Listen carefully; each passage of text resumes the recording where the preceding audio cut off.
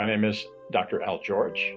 I'm a professor and chairman of the Department of Pharmacology at the Northwestern University Feinberg School of Medicine in Chicago.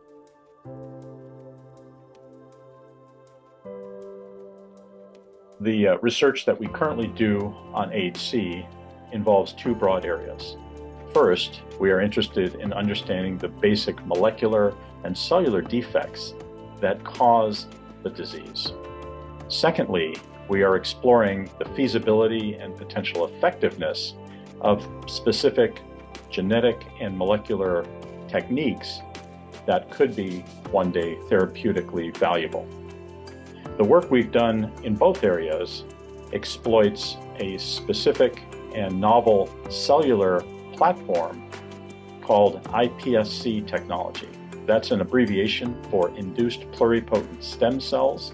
This is a type of cell that we can derive from a patient's blood sample, and it gives us the opportunity in the laboratory to create neurons that carry the ATP1A3 mutation that causes the disease.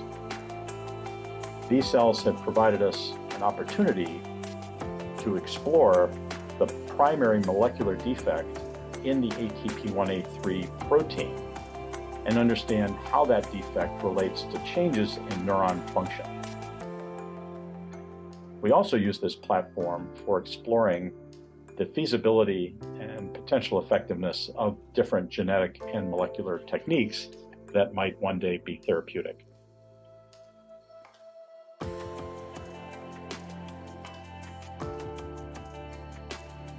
We are currently exploring the feasibility of 3 different genetic methods to correct the underlying molecular defect in AHC.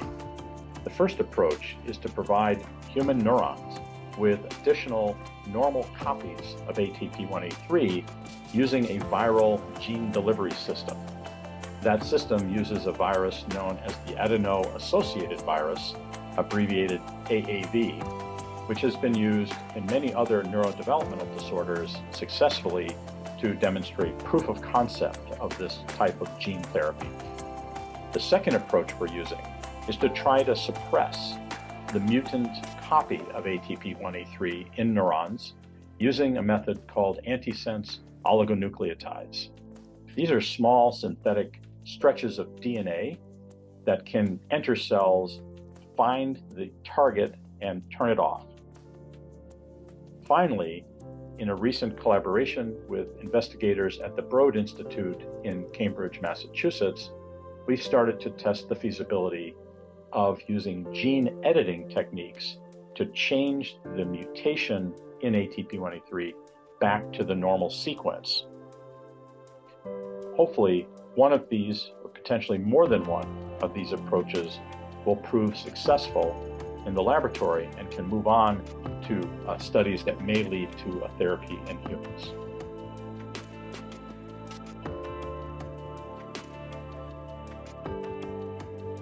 I first learned about AHC from a colleague at Vanderbilt University who called me one day out of the blue to tell me about a young boy he just made the diagnosis in. So after a furious internet search, I learned about this rare neurodevelopmental disorder, which at that time did not have a known genetic cause. For the next several months and couple of years, we invested a lot of effort in my lab exploring ways that we could use our expertise in ion channel disorders to try to advance the field. So initially, I will say it was a scientific curiosity that propelled our interest in studying AHC. But over time, after meeting families and learning about the disease at a more personal level, we became more motivated to conquer the condition in some way to help improve the lives of children with this condition.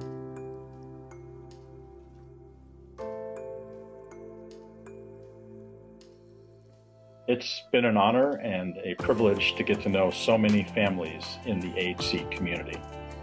Unlike other research projects in my laboratory and throughout my career, where the motivation was purely to publish the next paper and to get the next grant, this is different for us. We have really been inspired by the families who we've met and meeting their children and understanding the gravity of the situation. We want things to move faster, and I know it's frustratingly slow for those not involved in research on a daily basis. We're doing all we can. We would love to do more. I am grateful for all of the support that the AHC community has provided our laboratory over the years, and this has been a great partnership, which I hope to continue and to all work together toward that ultimate goal of finding a cure for AHC.